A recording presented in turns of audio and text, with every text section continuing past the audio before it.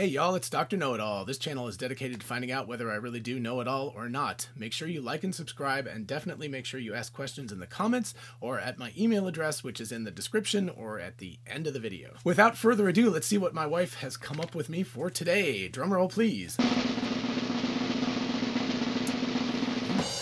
All right, cool. Okay, astronomy question.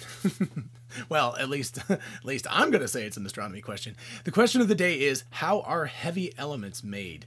So, yeah. So, in a star, but in a very special circumstances in a star. So, if you don't know the universe after the Big Bang, woo, if we could travel back in time 13.7 billion years, there was a whole lot of energy out there. Everything was like super, super hot. And then over hundreds of thousands of years, it cooled down, it cooled down, it cooled down.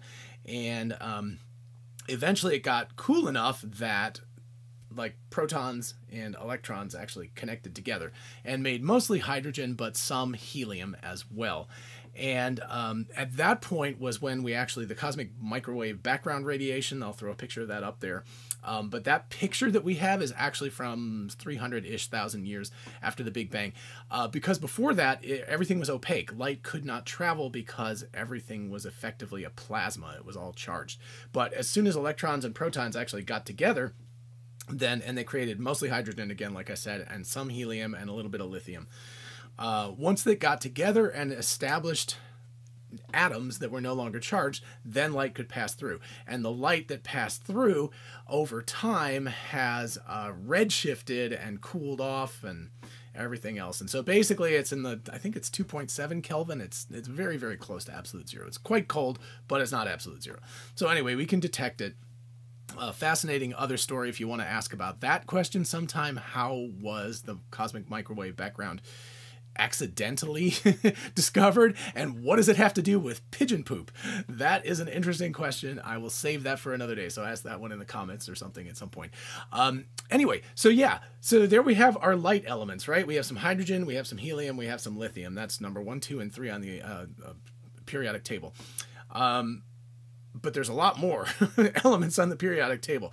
Well, it turns out that as stars formed, so gravity, things, pull together the dust cloud, and the inside of a star gets super, super compressed from all the gravity and heats up and heats up and heats up, and then atomic fusion happens.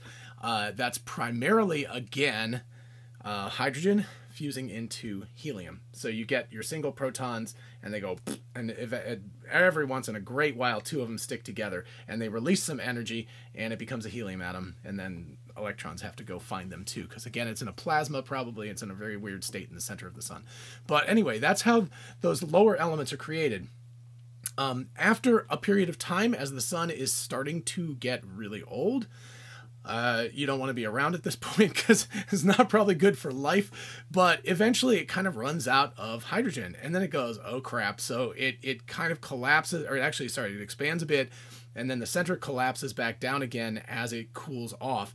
And then the next stage, which is fusing 2 helium atoms together to make, gosh, is that carbon? I hope so. I think that's right. Anyway, you fuse heavier and heavier elements together, and each time those clumps of protons come together and stick, there is energy that goes boom and shoots off. So far, we're still in the really, really light elements, though. And so each kind of one of those things that happens in the star happens on a faster and faster timescale, right? So in one sense, it could be billions of years, and then it maybe is millions of years, and then it's thousands of years, and then it's tens of years. The problem comes about when you get to iron, and there's a reason why there is a lot of iron on our planet, and there is a lot of iron in the universe. And after that atomic number, which I believe is 18, things get sparse real fast. There's not a lot of gold or silver or uranium or whatever out there. The reason why is because that happens to be the lowest energy state atom. So every time you fuse together the other atoms, the lighter ones, to make heavier ones, until you get to iron, you actually are releasing energy. And so there's energy to power the sun and so forth. When you get to iron, every time you fuse atoms together, then the energy starts to go up. And so it can no longer do it. And this is when stars die. Like a small star just just kind of collapses and it goes like, mwah.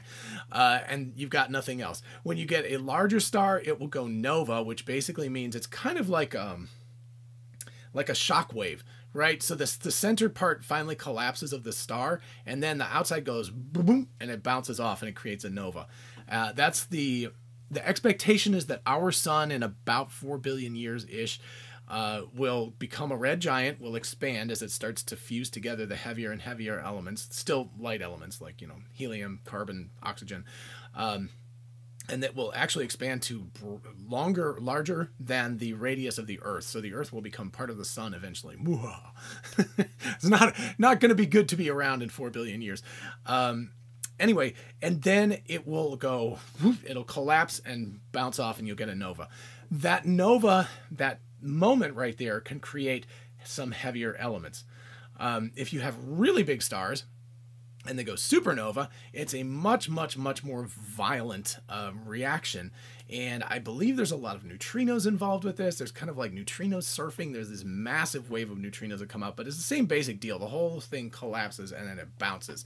And that motion of collapsing and bouncing, at that time, all of these heavier elements, even though they take up energy instead of releasing energy, they bind together. So you get all these heavier elements. They're obviously much more rare because A, you have to have a really big star to do this, and there's not that many really big stars. And B, it actually has to happen very quickly, so there's only a very fractions of a second in which these heavier elements can be made.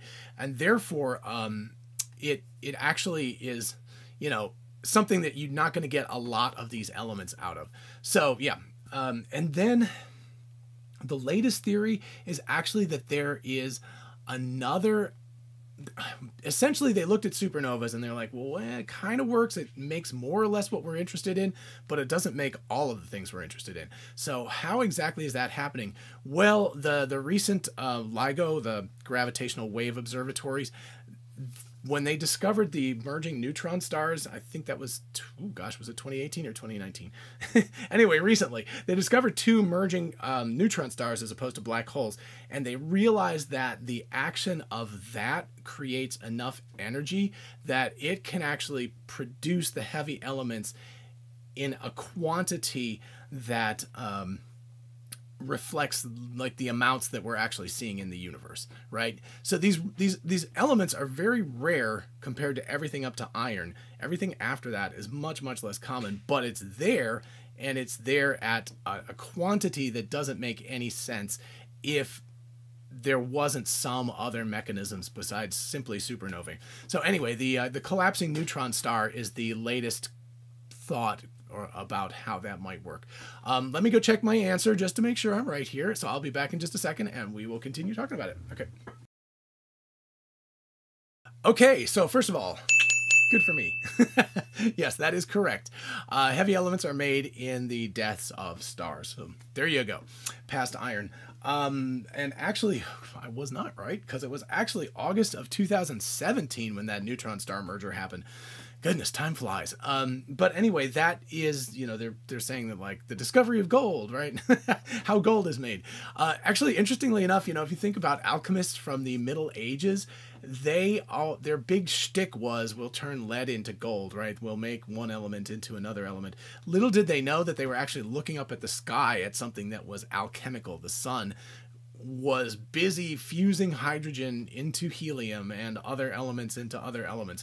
So that's a rather fascinating aspect of the fact that, that basically astronomy is alchemy. That's literally what's going on out there in the bodies of stars, is that they are blending elements together. So really, really fascinating stuff. But anyway, yeah, so August of 2017 was when that first observation of the neutron star collision happened, and a bunch of telescopes were trained on that area of the sky, and they realized that that sort of collision could explain the gap in how much of these heavy elements was created.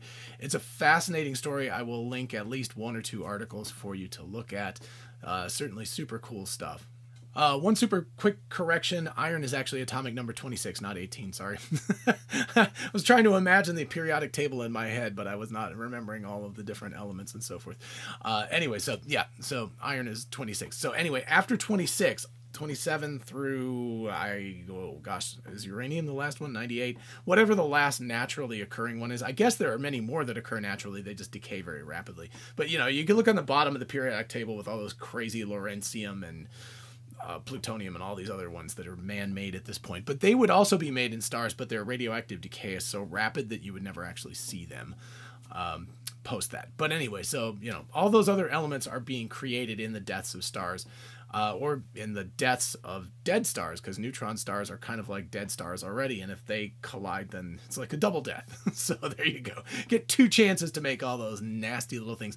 Oh, and one other thing that's really interesting is that it is true.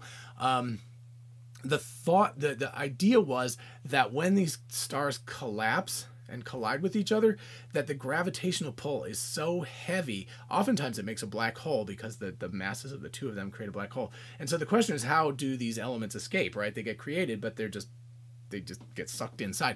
But what happens is they surf on neutrinos. There are so many, I don't even know how to put a number on it, right? 10 to the very large number of neutrinos that are created. And even though they're ultralight and don't really react, they actually push all of those elements away from the collapsing stars.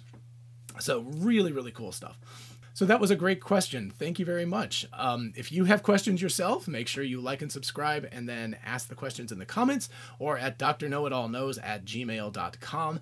My wife goes through and finds the good ones, and she asks them. This was definitely a good one. Thanks, guys. Until next time, bye-bye.